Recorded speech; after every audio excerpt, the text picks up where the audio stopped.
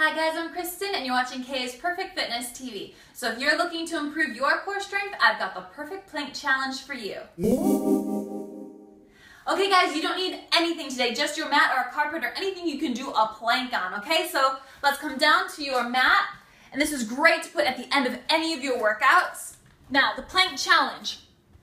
You're not exactly timing your plank, you have 5 moves in the plank. So we're gonna start on your hands, and for 10 reps, you're gonna go down to your elbows and then back up. Down to your elbows is 1 rep and back up. So you're gonna do this 10 times. On the 10th rep, you hold your plank here. All right, so then we're not rushing it, but you are doing it with good technique. Then you do 10 reps, knees tap down and up, knees tap down and up. When you finish 10 reps, you hold, jump your feet, out and in, out and in, out and in, 10 times. You finish that, jump your feet out, hold, twist your hips.